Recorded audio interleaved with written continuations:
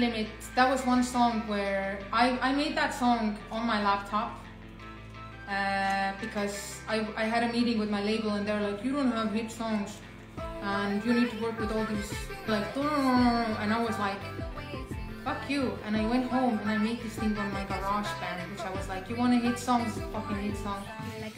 And they even did some like test group listens with it, and it came out like the most, people liked that song the most, you know. But because I have 100% of the publishing and no one could steal from me with that song, let's just keep it real, that song was never put out.